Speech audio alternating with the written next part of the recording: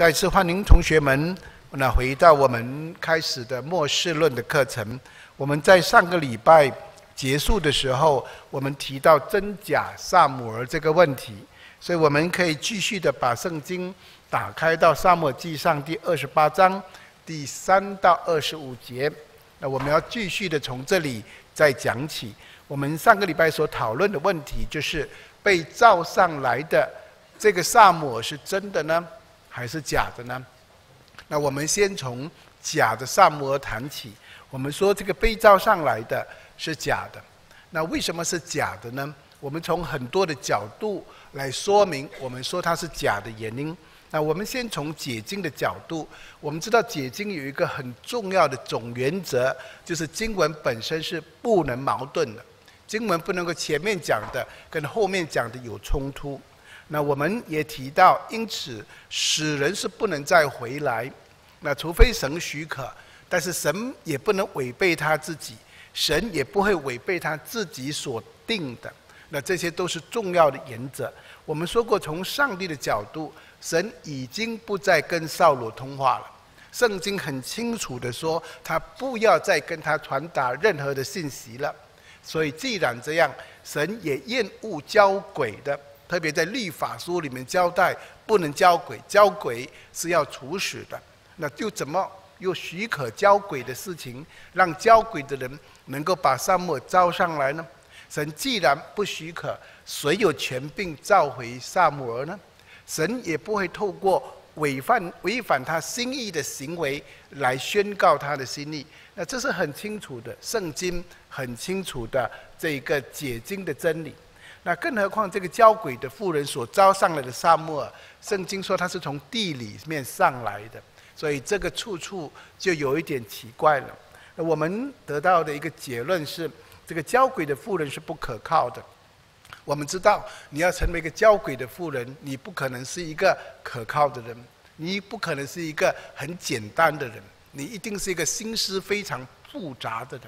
所以他其实知道来找他的是扫罗，不过他佯装不知道，他是极狡猾跟很会演戏，所以没有人看见撒母耳。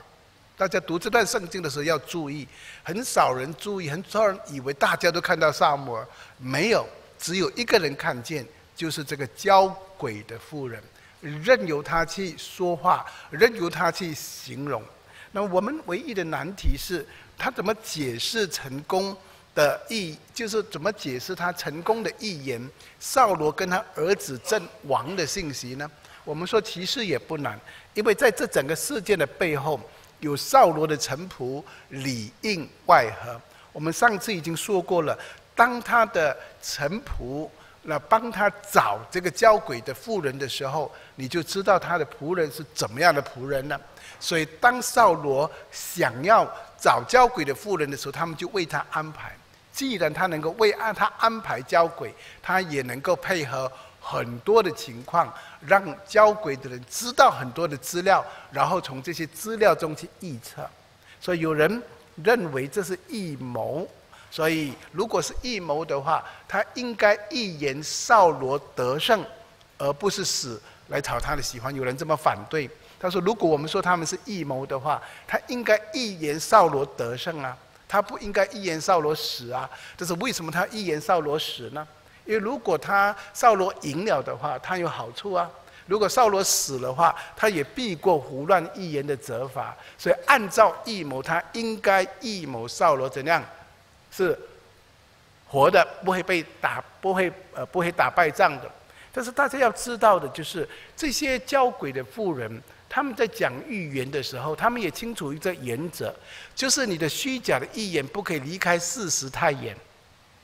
因为扫罗也知道自己的状况，他要打胜非利士人不容易的。如果你的预言给他很乐观的盼望的话，他会怀疑那是什么？那是假的。因为有时候讲的太假，就变成什么？是真了。所以这些人都知道该怎么样子讲的。所以我特别提出一个例子，就是预测肯尼迪总统被谋杀的这个 Jim Dickson。为什么他预测他被谋杀？为什么要预测坏的事情？那你就可以了解，很多的时候坏的事情的发生，那个震撼力是比较大的。所以我们说这个交鬼的妇人是有问题。那么他怎么样能够成功的预言？如果你不能够接受预谋的解释，我们也这么说了，那这当然你要借着邪灵的力量，在当时候是可以的。但是邪灵并非全知，不过他依然可以略知。我们在耶稣的时代看见邪灵见到耶稣的时候，都承认耶稣是大卫的子孙。所以这个交鬼的妇人要借着邪灵的力量来知道扫罗的要发生的事情，当然是可以的。那这也解释了，这并不是真的撒母耳，而是邪灵的工作。我们在上个礼拜也从扫罗的角度来看这个问题。我们说扫罗这个人，他为人是很冲动的，他很刚愎自用的人，他没有得到权势的时候十分谦卑，但是权势在握的时候就判若两人。他为人极其虚伪，他是两副面孔，反复无常，出尔反尔。他为了巩固自己的国位，他不惜借刀杀人。你看见他追杀大卫就是如此，他怎么样杀祭司也是如此。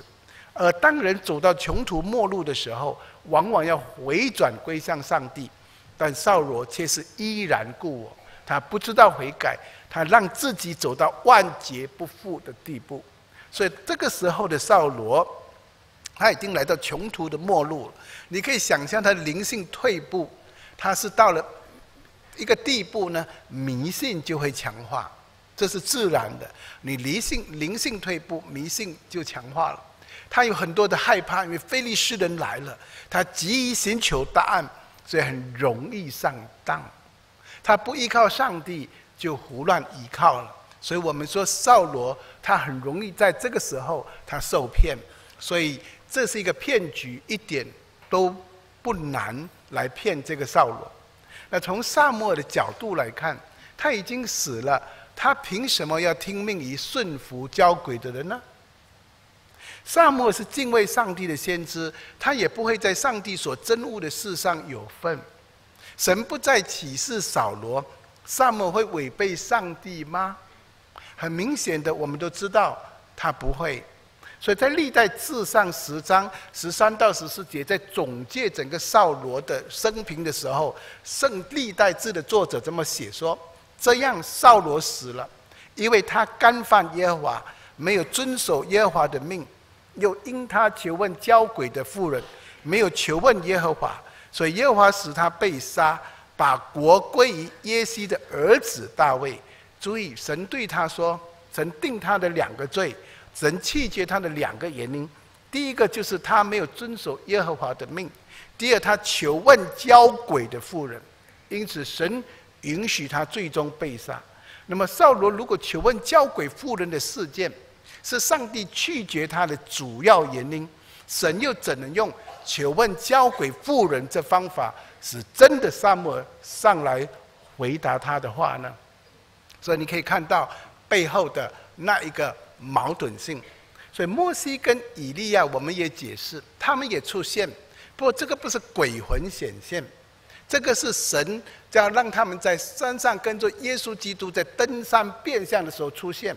他不是魂，他也不是交鬼，是神特殊的启示跟差派，使他们来把耶稣基督要钉十字架的这个奥秘讲出来。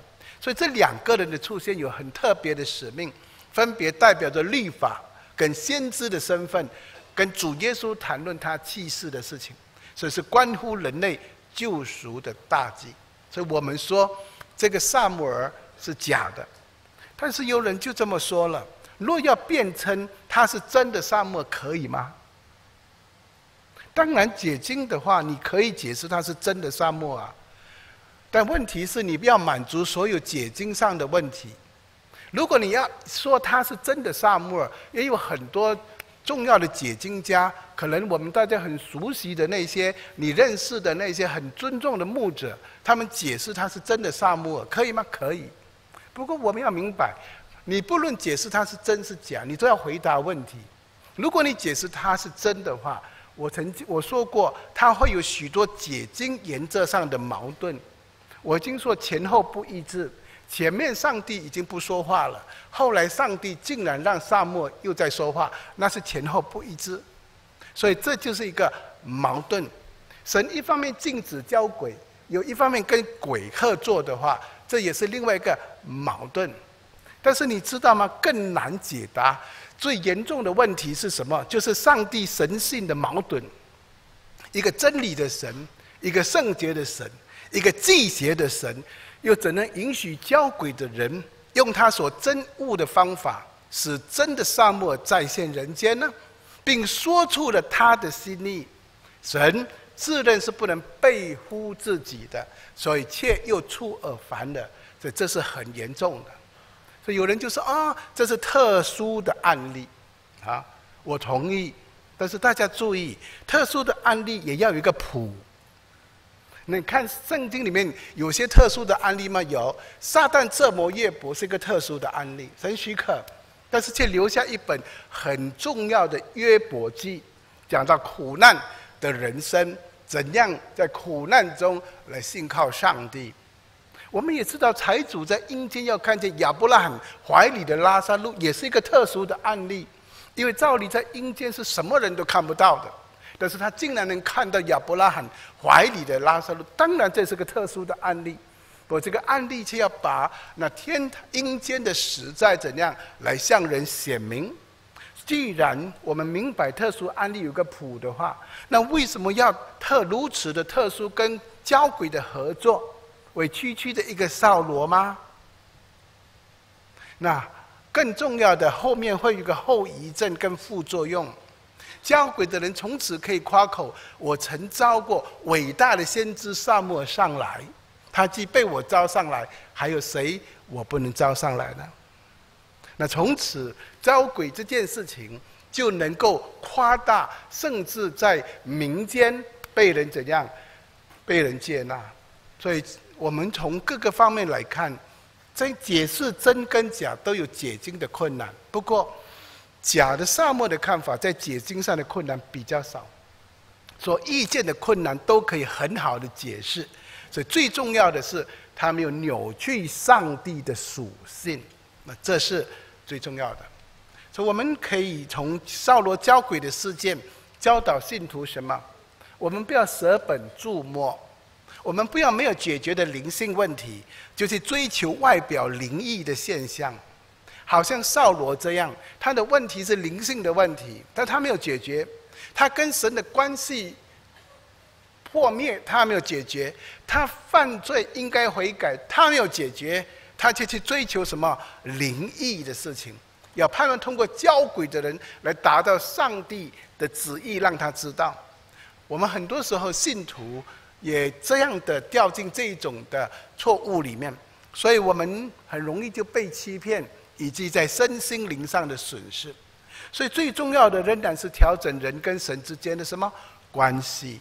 所以我们要常常在上帝的面前过圣洁，过自省，过认罪的生活，而不是不理灵性的问题，却盼望从灵异的东西来得到满足。而且一切的代替品都是自己欺骗自己。你要用世界上的迷信来代替上帝的旨意，那这是很可怜的。你要把世界的偶像来代替神，那是很可惜也很可悲的。我们不过是自己欺骗自己。我们知道上帝在旧约颁布这些禁令，表明灵界的征战是十分猛烈的，所以知道新约时代也没有两样，所以我们不能掉以轻心。所以信徒不要掉进各种的迷信里面，问米啊、交鬼啊、通灵啊、占卜啊、相命啊、星座啊、风水啊、塔罗牌卡之类的，千万不要沾上这些东西，这是上帝所不喜悦的，这是跟这一些迷信有关系的。我们不要尝试去知道上帝的奥秘。所以让我们再回到申命记29章29节，我们一起读：隐秘的事是属耶和华我们神的，唯有明显的事是永远是我们和我们子孙的，好叫我们遵行在律法上的一切话。你只要把这些经文牢牢的记得明白了之后，你就不会轻易再受骗。你很容易就能够分辨出哪一些是你应该知道的，哪一些是你不需要知道的，你不可能知道的，也没有人可以告诉你的那个奥秘，因为那是属于耶和华的。所以我们从这样的圣经的例子知道了第二个，就是人死了之后，不是变成鬼，也不是变成仙。所以信徒要坚信，不要相信所有活见鬼的说法啊！很多朋友会告诉你哪里看过鬼啦，鬼的故事啦，鬼的经历啦，告诉你一大堆。因为我们不要相信，也不需要去相信，因为圣经没有启示人死变鬼变仙说，清楚吗？清楚，我知道你现在很清楚。等到你回到家了，明天上班的时候，人家给你看一张照片，那这个是拍照的时候拍到的，你注意，他旁边还拍到鬼，有没有？啊，你就打电话给牧师，牧师，我见到鬼了。那这种照片，什么都可能，就是不是鬼，明白吗？那我们以后才跟你解释这种情况。用简单的头脑想一想，你的相机很好啊，连鬼都可以拍到。弟兄姐妹，鬼是个灵，你要拍到灵啊！你的相机如果这样的话，你还可以拍到上帝呢啊！因为神也是个灵，所以这些都是光学的原理里面所有的可能性。但是生活中我们很多的人，就这里听那里说的，就哎呀，人死了变鬼了，什么时候回来了？这些东西，圣经说没有，人死了没有变成鬼，也没有变成仙。第三个讲法，人死了轮回。很多世界上的异教的信仰都告诉你，人死了轮回。弟兄姐妹，在民间信仰里面有这样的一套的理论，就是异教的信仰相信，人死后在整个阴间的过程呢是这样子的。你可能从这种环境出来，你可能有机会接触这样的环境，你稍微理解。那一般上在异教信仰里怎么说呢？他说人死了有几个步骤，第一个步骤就是你要过的第一个关叫做鬼门关啊，所以你过了鬼门关就是死了啊。所以我们有时候从鬼门关转一回的意思就是说什么还没有死，如果你过了鬼门关就死了。你一死了之后，你走的那条路叫做黄泉路，不是 PIE 啊，是黄泉路。所以这一条路呢，就会把你带到什么？带到阴间的地方去。所以每一个人在民间的信仰里面都说了，你死了之后就开始在黄泉路上了。所以黄泉路上是没有客栈的啊，所以你就要一直走，一直走。然后走到第三个步骤呢，就会来到一个三生石。三生石是这个地方，他们说它就让你看见你过去的一生，你过去一生的事情就让你看见。然后第四就让你在同样转回头看你的最后的家乡，叫做望乡台。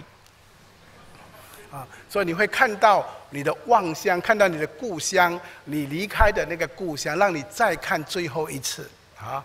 那么就来到一个叫做忘川河。那这个忘川河呢，你要做一个决定。如果你不要进入这个忘川河的话，你就要在前面有一个老太婆叫做孟婆，你要跟她讨一个孟婆汤喝一喝。孟婆汤一喝下去的时候，你过去的一切都忘记了，就是 reset， 洗到干干净净 ，reformat 啊，你的人生就什么都忘尽了。但是你觉得啊，我的人生很可爱、很精彩，我不要忘记的话，那你不用喝孟婆汤，你就过不了奈何桥，你就得进到这个忘川河。忘川河是什么？忘川河是所有的孤魂野鬼。都在那个地方等候怎么样？等候投胎，要等多久？等1000年。那在那里你会怎么样？你不会忘记，你会常常想到你所爱的人，甚至有可能你会看到你所爱的人走过奈何桥，但是你叫不了他，因为他听不见你。但是只因为你不愿意忘记，如果你忘记的话，就喝一碗孟婆汤。然后你就忘记了，你忘了记后就不用进入忘川河，你就走什么奈何桥？奈何桥有3层，你走在上面的就是进入什么天道、跟人道、跟修罗道、阿修罗道。你走中间的就是人道跟畜生道。一个是天道、修罗道，一个是人道、畜生道。你走最底层的就是恶鬼跟地狱道，去做什么？再去轮回，再去轮回，重新再去做人。所以这就是民间的信仰，挺可悲的，真的是很可悲的，这是人的想法，这是没有启示的人所产生出来的。所以人说死后又怎样？又在轮回、轮回、轮回、轮回，那不断的轮回，一直等到你怎么样？你能够脱离这个轮回，这个是很难的事情。好，我们都知道关于这整个过程，轮回的困难是什么？轮回的困难，我们已经知道的就是这个体制的来也不清楚，它的矛盾性很大。那首先是无神跟有神的混淆，很多相信这样的一个轮回方式的信仰是无神的信仰。那如果无神的信仰，谁来设定这样的一个制度呢？如果是无神的信仰，谁来设置谁可以轮回呢？谁可以转世轮回呢？所以它整个的体制就是一个什么？其实就是一个需要有设计师的，但是它没有，因为它很多是无神的，所以它的矛盾在这个地方。还有呢，它轮回跟祭祖的混乱，一方面它有轮回，一方面它又祭祖，所以它到底祭的祖去轮了回了吗？如果他一直在那边祭祖，而他的祖先都已经不在，都已经轮回了，都已经去轮回了，他祭什么？所以你看，他一方面要祭祖，一方面又要相信轮回，所以非常非常的什么？非常非常的虚无的，非常的缥缈跟虚无的，没有人可以回答你任何关于这些问题的。那我们也知道，一般上他们按照善行的原理，所以好人就会怎样？会转世轮回，再什么？再回来做人，要再轮回。那么坏人、恶人就去恶鬼道或者这些地狱道，但是好人就会来做人。如果按照这样，就有 QC 了，对不对？有那种 quality control。所以如果有 quality control 的话，就是表示能够轮回上来的人应该是什么？好人。如果这样子的话，应该这个世界按照这个推理下去，这个世界会越来越好，越来越好，越来越好。因为我们也是好人来的嘛。你不是好人，你回不来嘛。那回来做好人就会更好嘛。所以好加好加好加好，这个世界就会越来越好。但事实上没有。不过这是民间的信仰，民间就是只能够这样的相信，他们没有其他的路可以相信。他没有其他的可以知道的，所以许多的人宁可信其有，不可信其无的这种心态下，就相信这些人死轮回说了。但是我们知道圣经没有启示，人死了没有轮回，圣经没有启示人死是轮回的。第四个，人死后去哪里呢？第四个说法，炼义说。炼义这个字是拉丁文，意思是洗涤。这是炼义，是天主教的教义。炼义就是描述信徒死后灵魂暂时受刑罚的地方。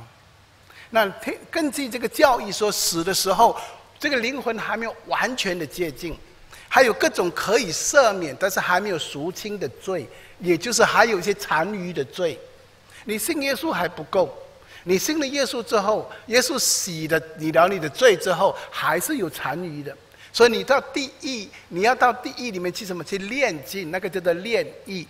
要炼净了之后，才能够怎样？才能够进到天堂，享受至上的喜乐跟福祉。所以，那么你在炼狱里面，其实就在地狱里面嘛，你就受苦的灵魂。在炼狱里的灵魂呢，的受苦，问题是可以缩短吗？问题是痛苦程度可以减轻吗？可以。什么东西可以？钱来就可以。这是真实的。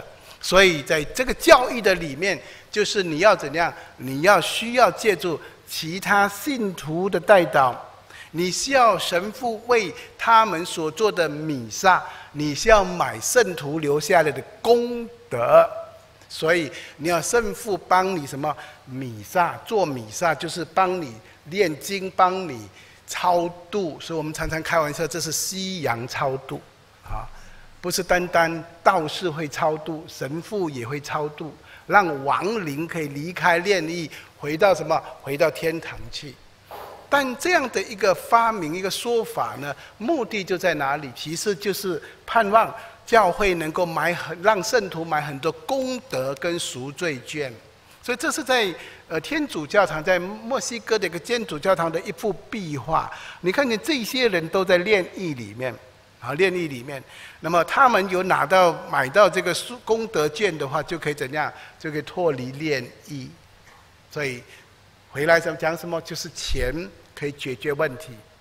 所以钱多就炼狱离开得快，钱少就炼狱离开得慢啊！这是永远就是世界上的宗教成为敬虔的得力的门路。那这是一种折中跟妥协的教导。一方面他承认死后有生命，一方面他也承认有天堂有地狱，同时他也承认有轮回的可能，而且是一种软性的审判。你只要有钱就可以脱离这个炼狱。弟兄姐妹，圣经没有这样的启示，我们不接受炼狱的教义。这是第4个人死了之后，人家这个世界上的说法。第5叫做昏眠论。所谓昏眠论，就是人一死了之后，灵魂继续存在，不过是在一种没有感觉的长眠的状态之中，就是一直在那里什么睡觉，睡到什么时候？睡到耶稣基督来，你才醒过来。所以一直在那里没有感觉的长眠状态之中。所以如今在天堂没有圣徒，他们都在沉睡只等到主叫他复活。这个是一种沉睡论的说法。不过圣经也没有启示灵魂沉睡。我们只要稍微读圣经就知道，他们误解的圣经。在但以理12章12节，天使对但以理说：睡在尘埃中的必有多人复醒，其中有得永生的，有受羞辱的，永远被憎恶的。所以他用睡在尘埃中，就表示一直睡到主再来。这不是这些经文的正确意思。其实我们只要稍微读耶稣基督跟这个强盗的对话。耶稣啊，你德国降临的时候，求你纪念我。这是强盗上十字架的强盗讲的。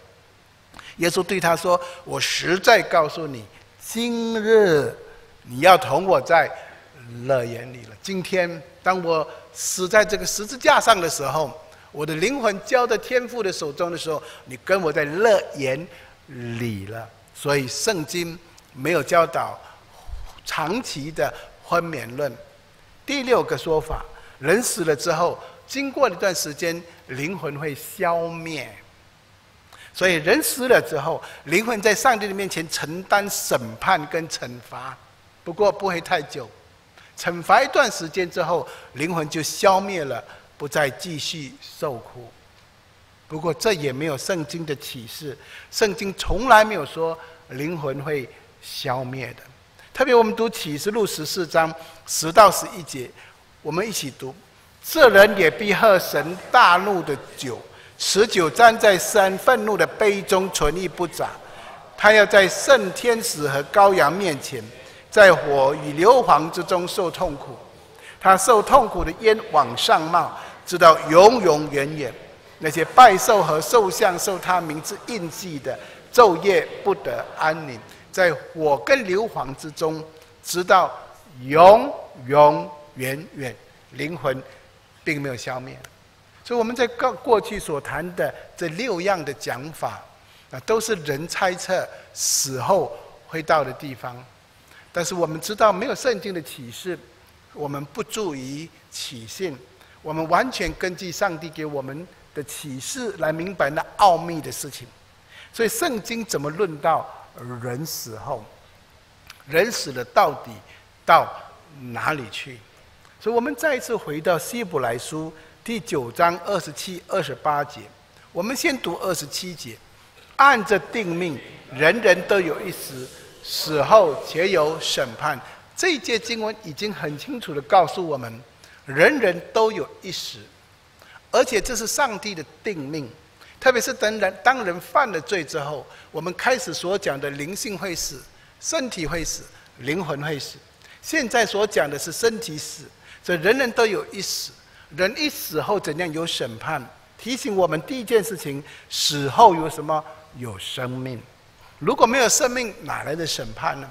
所以人死了并不是完了，人死了并不是好像如灯灭这样，人死了有生命，人死了不是去轮回。如果你去轮回，到底你审判的是谁的罪？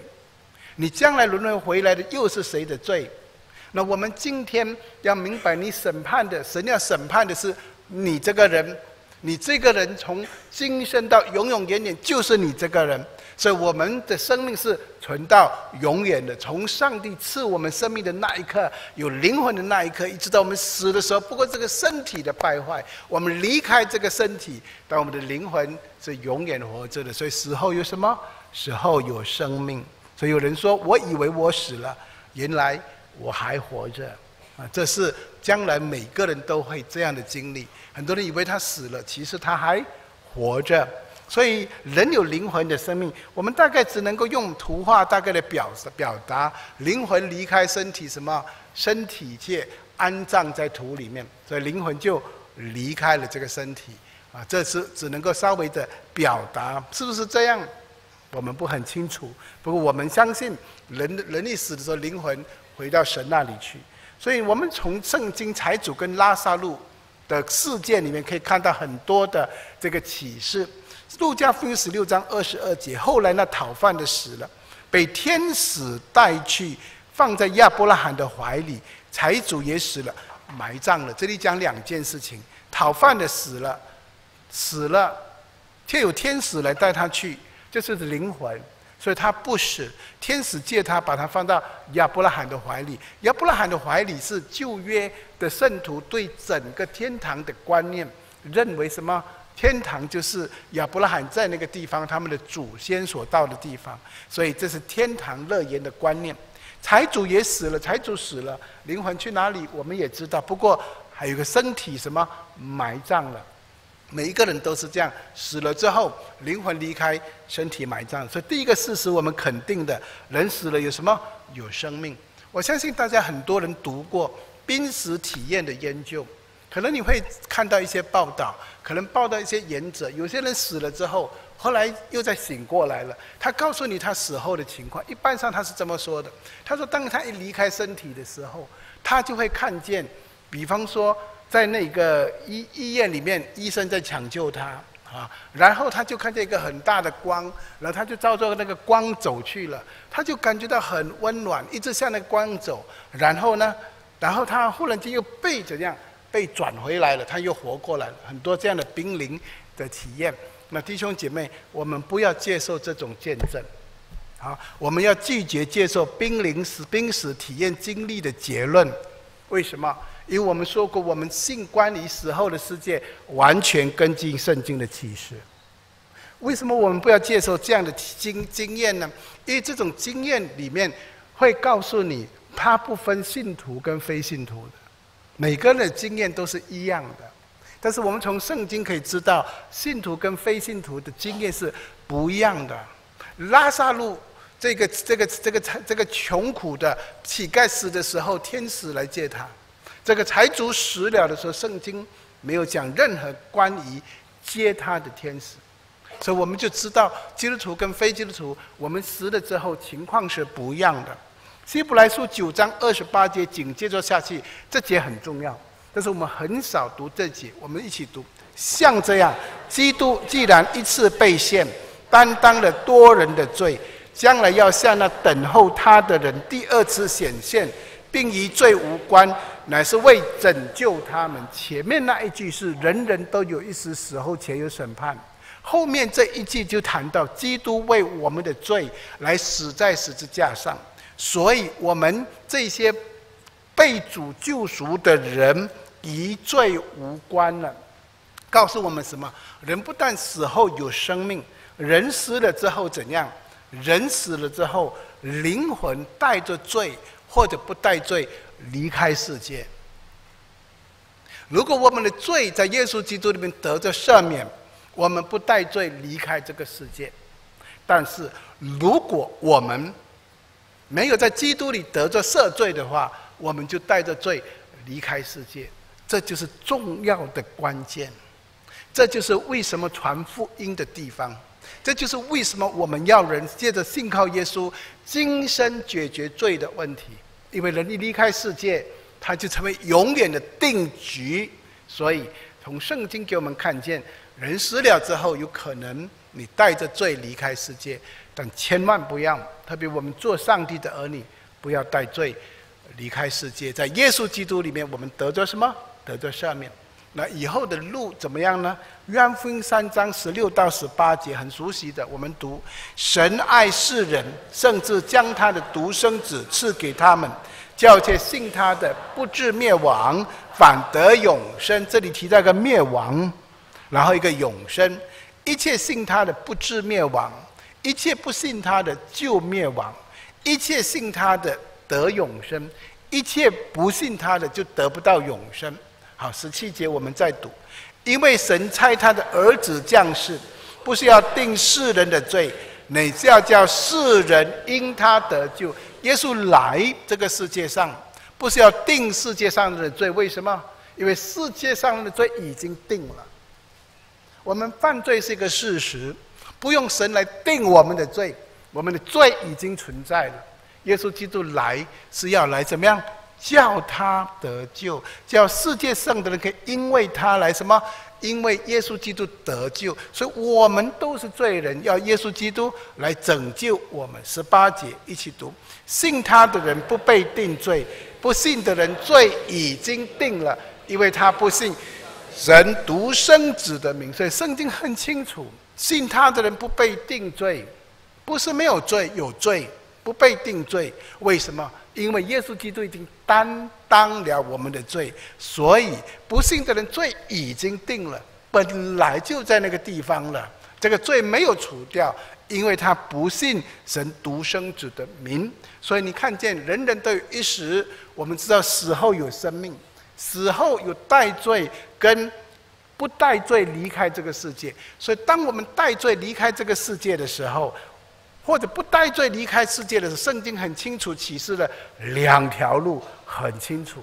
第一条路叫做灭亡的路，另外一条路叫做什么？得救的路。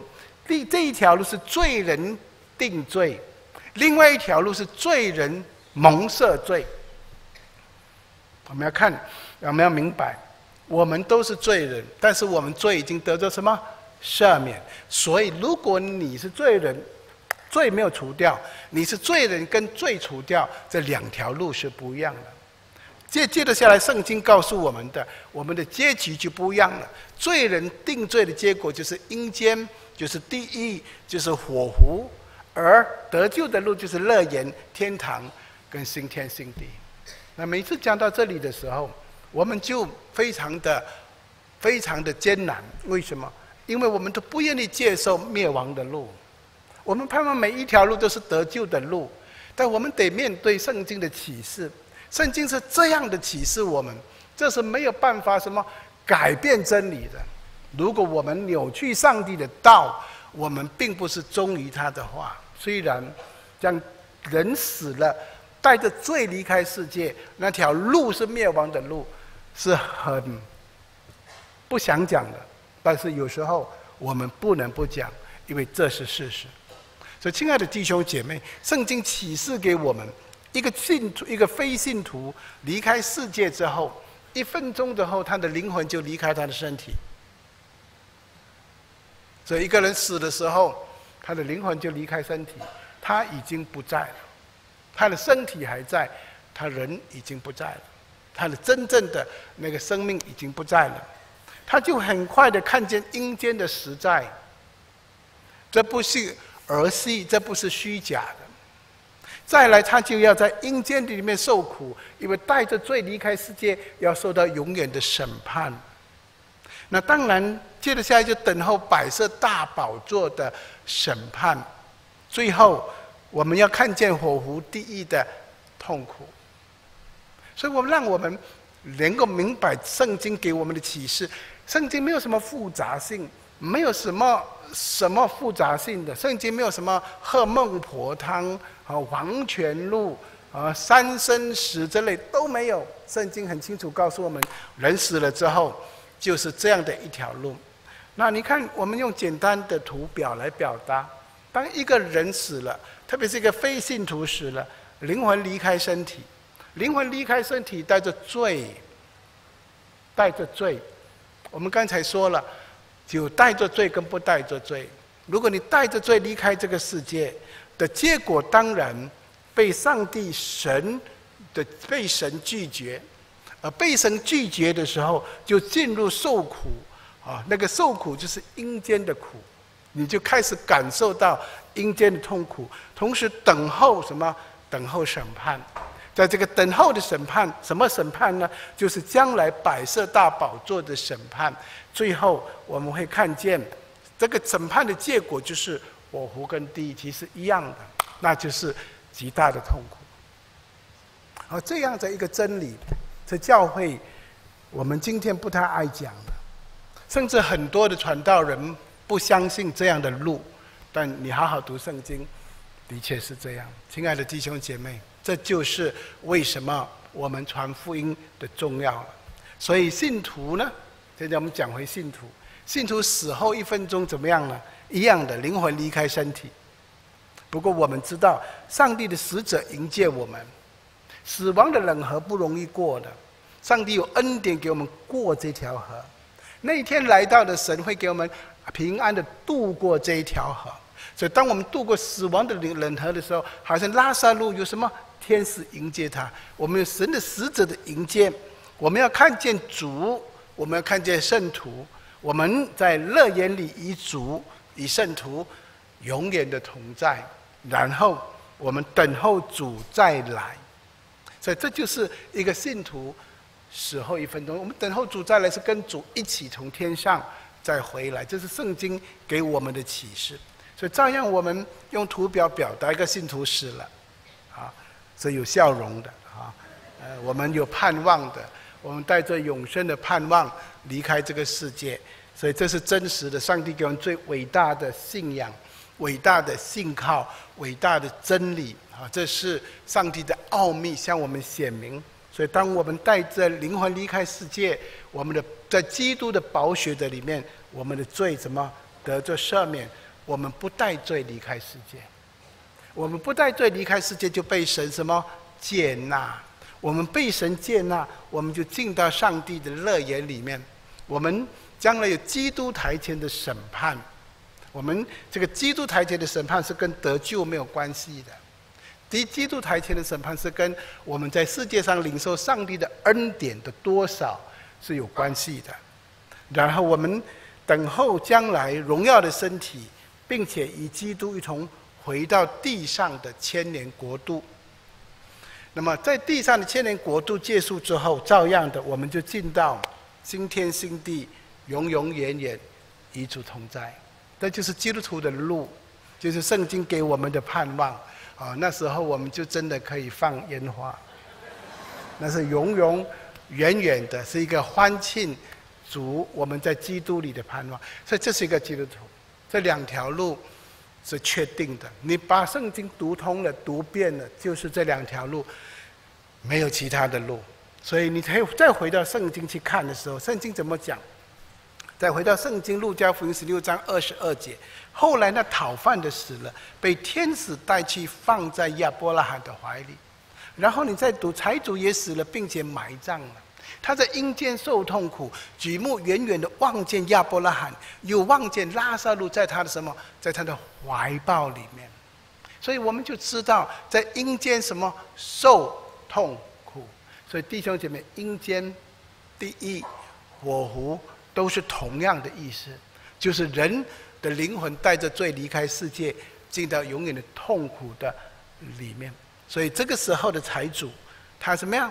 他在地狱痛苦，非常的痛苦，非常的痛苦。那地狱的痛苦到底是怎么样的痛苦呢？圣经给我们很多方面的形容，让我们稍微能够体会。那圣经提到地狱的痛苦的时候，地狱是什么地方？它到底怎么样的痛苦？那我们先看地狱带给我们4个方面的痛苦。第一方面是情绪的痛苦，那第二方面带给我们身体的痛苦。是的，将来我们连不信的人也要得罪一个身体，那个身体的痛苦。还有关系的痛苦，这是在地狱里面所有的痛苦，还有灵性的痛苦。那这4个痛苦在人的身上，在地狱的里面。那我们等一下会再跟大家进一步的解释这个痛苦到底是怎样的。那因为我现在解释了，等一下你茶喝不下去所以给你稍微松一口气。因为谈地狱是真的是很可怕的。我们是信主了，我们有盼望，但是没有盼望，这是好悲惨的，很悲惨的你要把整个真理听完有些人还没有听完就生气了有人还没有听完就走出去了那是极大的痛苦所以你最好是听完了，你就会明白圣经的启示是真实的。